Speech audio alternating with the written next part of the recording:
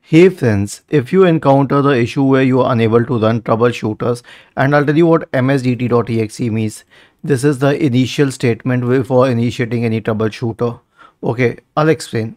For example, to run the hardware and devices troubleshooter, the command is msdt.exe /id device diagnostic.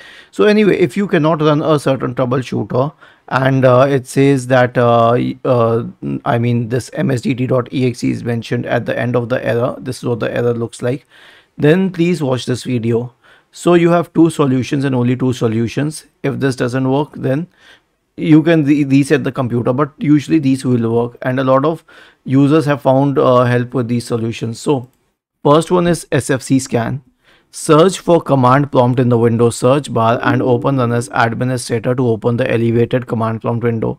Type the command SFC /scan now and hit enter to invoke the SFC scan.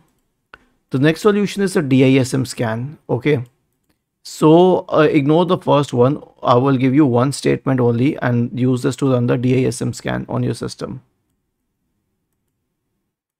Search for command prompt in the Windows search bar. Click on run as administrator. Paste this DISM command here and hit enter.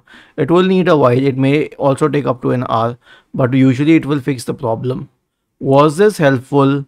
If yes, then please subscribe to the channel, and if not, then let us know in the comment section of the video on how we could help you further. Thank you for watching this video and have a nice day.